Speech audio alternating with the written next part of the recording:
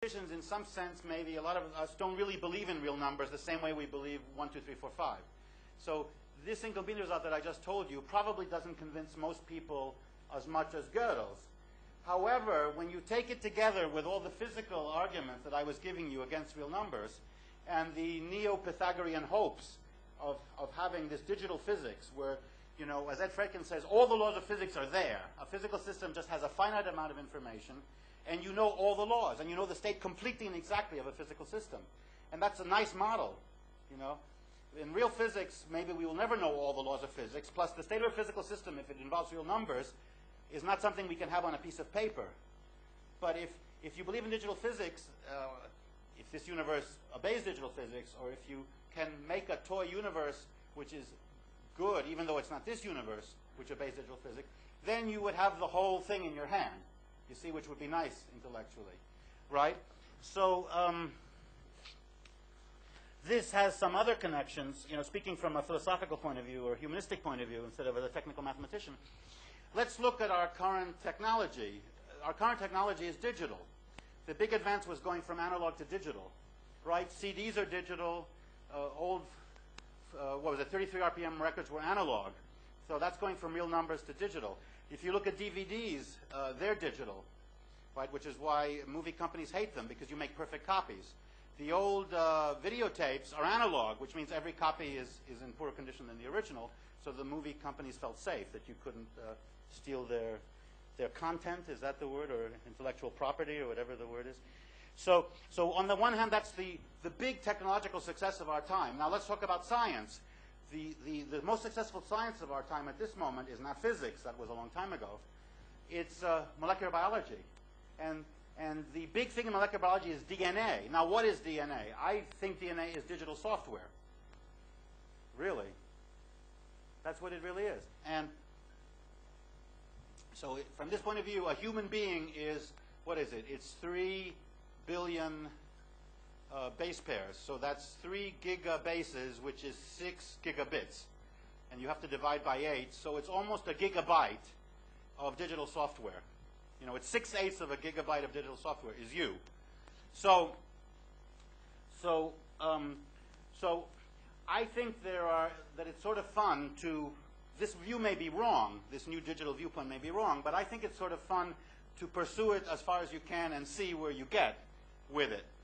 And of course, this is the kind of mathematician, obviously, who doesn't do topology, right? This is the kind of mathematician who likes, for example, elementary number theory, not analytic number theory, maybe because already you're dealing with real numbers. But, you know, this is an old viewpoint in math. There's this tension which goes back maybe to Zeno's paradox between the discrete and the continuous. You know, if you keep dividing something, right, if you keep breaking something in half, the ancient Greeks asked, there are 2 possibilities. Either you can keep on breaking it in half forever, so then everything is a continuum, physical reality is a continuum, and Democritus, and that's why Zeno claimed that we got into trouble with the continuum, and Democritus said, no, at some point something will be indivisible, which in Greek I think is atomos or something, I don't know what it is in. Right, so those are the 2 logical possibilities, you know, so this is doing science by pure thought without having to do any experiments, which is very impressive. But it took 2,000 years to see that it sort of works, you know. So I think it's sort of fun to pursue these ideas. They may be completely wrong, but what's interesting about them is that they're so different.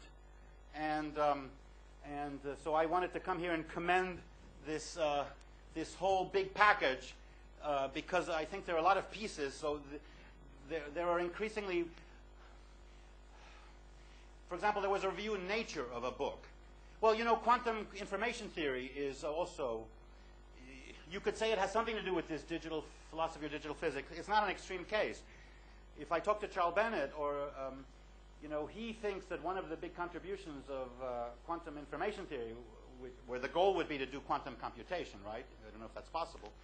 But is the idea that information is a very important concept in quantum mechanics. And this is new because in 1924, quantum computation and quantum information theory don't change the rules of quantum mechanics. It's still 1924 quantum mechanics in a way, you know. But they use a new viewpoint. They say that it's fruitful to look at the notion of information. Now, it's not actually digital information in zeros and ones. It's something more complicated. But I think, you know, maybe the reason we're coming up with these new ideas, which are very speculative, is because we don't have enough theoretical data to clues to come up with a more reasonable physical theory, right? But, you know, superstring theorists have been doing this already for a while. There's a criticism of superstring theory, which is that there's no contact with experiment, right? There are no predictions they can make that anyone can test. They argue that the theory is compelling for many other reasons, but the truth is that traditionally science, you know, it helps if there's some way of confronting the predictions with experiment.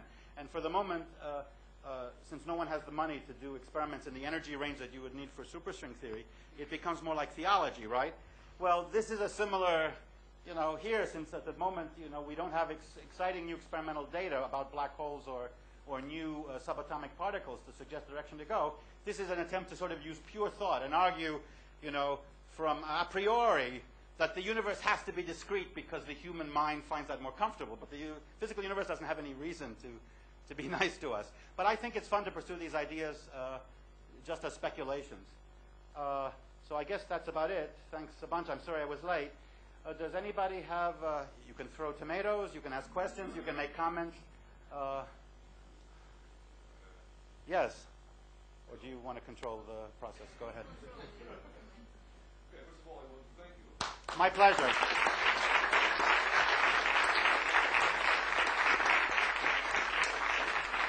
And of course, questions, comments are welcome, and even digitally, we can. Those that are not here can put questions through the web, and Oh, we're on the web right now? I believe so. Yes. So at this moment, there is no question in the web. So maybe in the audience, some question.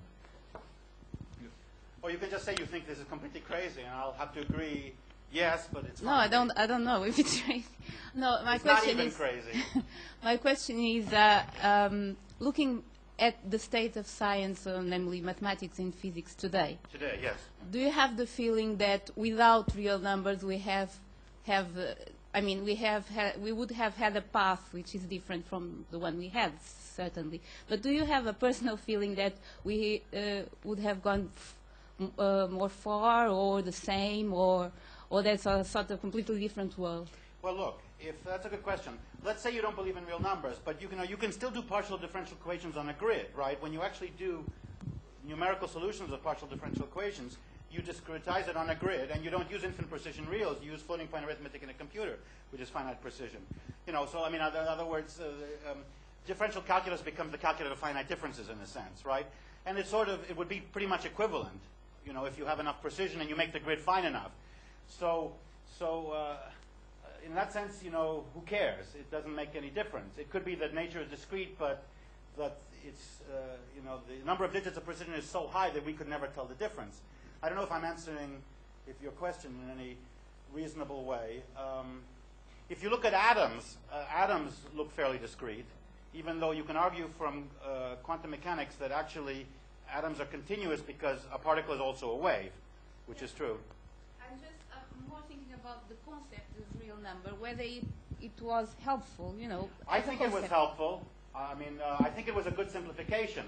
What interests me, I mean, about Leibniz as opposed to Newton is that Leibniz not only did the calculus, presumably Newton did it too, although I'm not convinced, because the Principia, if, you know, what Leibniz said against Newton in the Principia, you see, Leibniz had done calculus and everybody had learned it on the continent from Leibniz. And then one day Newton says, you stole it from me. And Newton hadn't published a word on the subject.